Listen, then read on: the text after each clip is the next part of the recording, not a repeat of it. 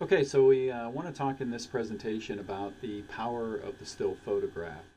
And this is related to some of the stuff that I've already mentioned about just the ability of a still photograph to sort of capture a moment in a way that, for example, video can't. What a photograph does, in essence, is freezes something in time. And so if you get just the exact right moment in time, you can sort of tell an entire story with just one photograph. And part of this is just the idea of having that in your mind as you're shooting and sort of thinking about, like, what are the moments in this story? Like, what are the things that I would like to ideally capture that visually would help tell the story? So related to this, I have this quote about capturing a moment. What is a moment? Well, a moment is exactly what it sounds like, a very short bit of time. But it's a very important bit. It's the instant when an event is crystallized. Visual storytellers must look for moments with their cameras, whether they are shooting video or stills. Moments are crucial to arousing emotion and empathy in the viewer. So, once again, this idea of a singular moment sort of being able to capture emotion, to be able to make people feel something, and to kind of capture the essence of a story. That, ideally, is what a moment can do. So you might remember this from the game recently, just this last fall, when Michigan lost to Michigan State. I believe Michigan was ahead and there were like 3 seconds left and all they had to do was punt the ball away, and somehow they ended up messing that up and Michigan State scored and won. And they basically cut to this guy in the audience, in the crowd, and he became a meme because his emotion on his face and the fact that he is obviously wearing the Michigan colors just really captured the moment of that devastating loss. And the Ohio State fans were pretty quick to get on the bandwagon of taking that meme and making it into a Ohio meme. So we can also talk about this concept of moments plus nuance. So the best photographs not only capture a moment, they also lend themselves to extended viewing. And that means that you can look at them for several seconds or even minutes and continue to find nuance in them. I think, an example of that, perhaps not the greatest example, but at least an example of that is the picture I showed in class of the young girl meeting Hillary Clinton on the campaign trail. So that captured a moment.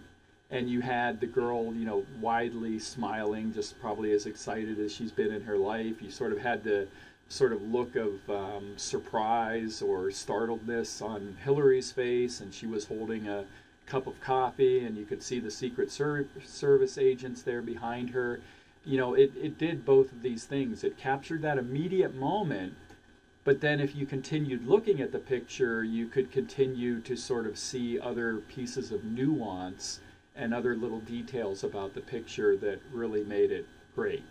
And so, again, ideally, a photograph can capture a moment, but then it also captures beyond that moment nuance and extended parts of the story that you could spend, minutes looking at. So you should take lots of pictures. I mean, especially in today's world where everything is digital. Don't be afraid to take a lot of pictures. There's no waste at all because you can just record over your card once you get done filling it up with pictures. So take as many pictures as you want. This is a George Bernard Shaw quote: "A photographer is like a cod which produces 1,000,000 eggs in order that one may reach maturity." So it's that same idea, except you're not laying eggs, you're taking pictures, and you're hoping that ideally one of them is going to be a great picture. So some examples.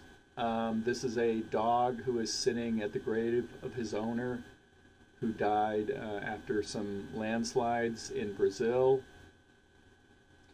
And I'm going to go through these relatively quickly, but please feel free to pause and ponder these for a bit more if you feel like it. This is from the 1968 Olympics, the Black Power salute. This has become an iconic image. And, you know, once again, if you kind of look at that picture for a while, you have an initial moment. And then also as you look at the picture, you sort of see other faces and you start to think about, well, what were other people thinking? And you can kind of read a little bit here about what this guy was thinking, if you wanted to.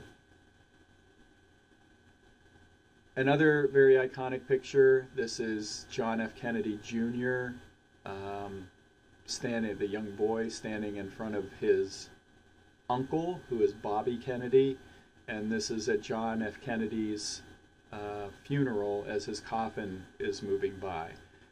You see Jackie Onassis with the veil standing behind John Kennedy Jr.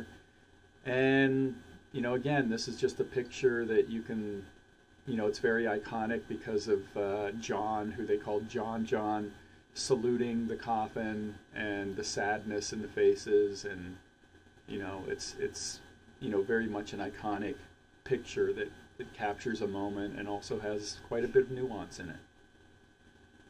A dog is reunited with his owner following tsunami in Japan. Nice moment there. This one's pretty cool. This is taken during riots after the Vancouver Canucks lost the Stanley Cup. And, you know, there were these protests going on, and then you have this picture of this couple kissing in the middle of the street. This is, you know, a very cool picture for a number of reasons, I think. First of all, notice the depth of field. Notice that the couple is in focus, but essentially everything else is out of focus, which sort of gives them a more sinister look. You know, this guy here in the foreground with the shield looks very menacing, as do the people in the background. And then it's also just this juxtaposition between like two people kissing and basically all this violence going on in front of them and behind them. A mother comforts her son after a tornado. A man pauses at his son's name on the 9/11 memorial. Once again, this is after John F. Kennedy was shot in Dallas. This is on the plane, Air Force One. Lyndon Baines Johnson, who was the vice president, is being sworn in. And you can kind of see his face there, which is certainly not a happy face. That's his wife, Lady Bird, standing just to the left of him in the picture.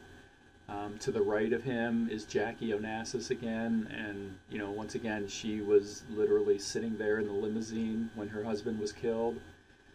So, you know, again, this is a very emotional shot. Tiananmen Square, a shot that you have probably all seen, which has been around in both video and still form. This more recently is an a migrant child's dead body off the shores of Turkey, which is sort of one of the first reasons we started talking about the Syrian refugee crisis was this photo. It wasn't the only reason, but this photo, once people saw this photo, it sort of brought the idea of refugees and whether we should take them in America into the public discourse. So obviously a very powerful photo. This is from Kent State in 1970s. This is perhaps the most iconic journalistic photo ever taken.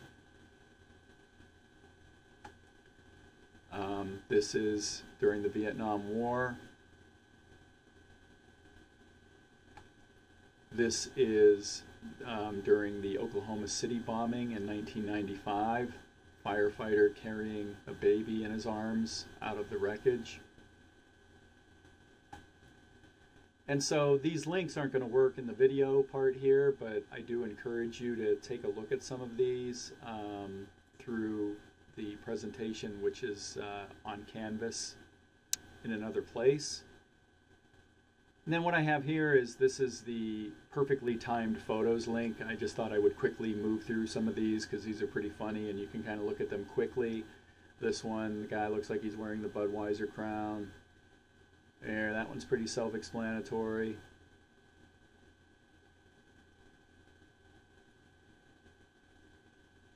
Looks like he's wearing glasses of the NBC logo. I like that one a lot. Cats are always good for photos.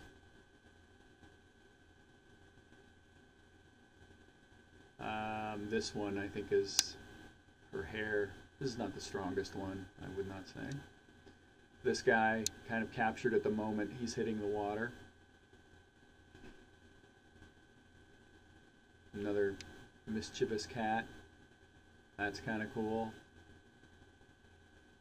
More cats up to their antics. Aww. That one's pretty cool.